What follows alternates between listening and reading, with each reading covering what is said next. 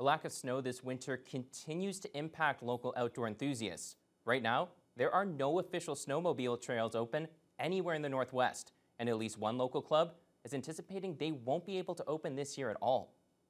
We're virtually to the point anytime now just saying that, even if we get snow, we're not going to bother. There are a few snowmobile trails open in northeastern Ontario, but none in the Northwest.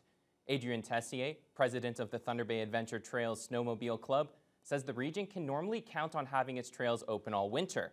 But without at least 18 inches of snowfall, he says they just aren't able to groom the trails. And he's not optimistic about the forecast. 18 inches of snow is a lot of snow, and it takes that. Any less than that, and we run into the situation where we end up damaging the equipment because there's lack of snow cover over the rocks and logs. And there's not enough snow to fill creeks, to build snow bridges, and not enough snow to fill washouts.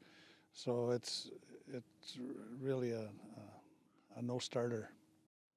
Tessier says he's grateful to Trail Pass holders who've been understanding of the situation.